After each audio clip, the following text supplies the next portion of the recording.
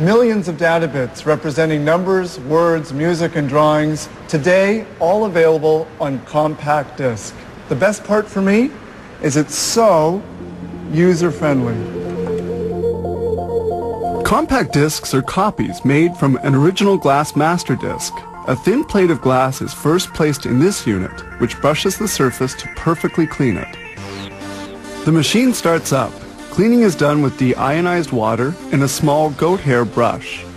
The excess water is eliminated by the rapid rotation of the disc. The disc then goes into this surface analyzer, where a laser beam inspects the cleanliness of the surface.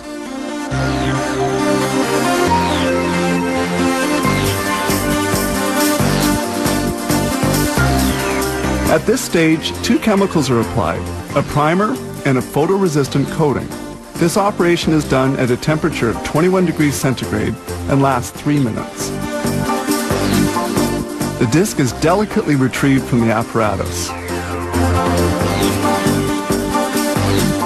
Then the photoresistant coating dries in an oven for 30 minutes.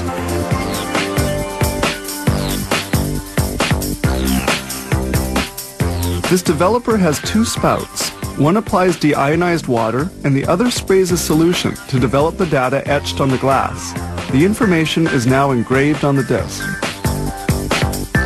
The disc is placed in this metal coating equipment. The next step consists of applying a thin coating of nickel and vanadium. This electroforming process results in the master from which discs will be made. The etched glass is immersed in a chemical solution for 70 minutes. Then the plated piece is removed, thus obtaining a die.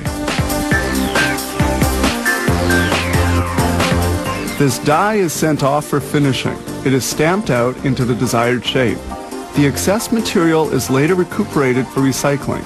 Following on, the compact discs will be fabricated from this master unit. Here we clearly see the stamping out technique.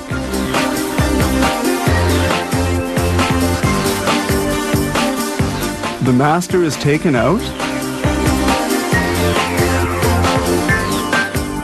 A technician peels off the film which protected the data etched onto the die. Following a visual inspection, the die is sent to the pressing department. The die is delicately installed in the mold, which will form compact discs.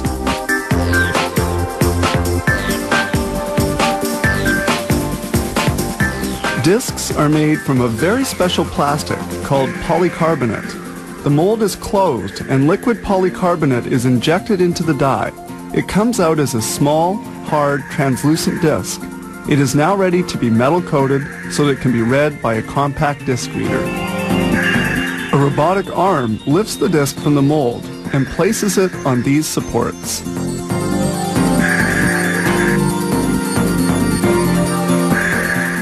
This metallizing process is extremely short and very simple, taking but a second. It consists of covering the plastic disc with a very thin coating of aluminum.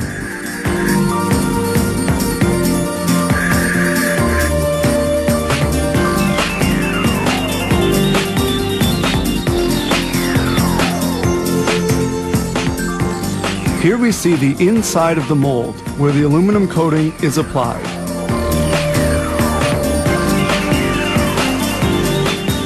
In this facility, almost everything is automated. This allows for the production of over 100,000 compact discs per day.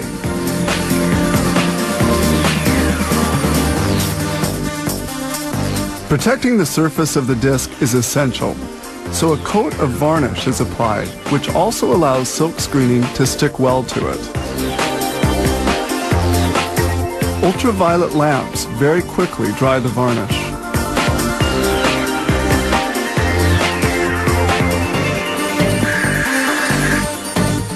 And here in the pressing room, they apply the label. This step is also very fast since the machine prints 70 discs in 60 seconds.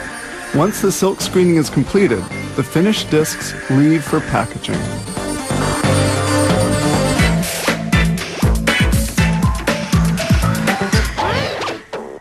Pizza, lasagna, sprinkled on a salad. Many people like a little cheese in their life. The story of making cheese is one involving milk, curds, and whey.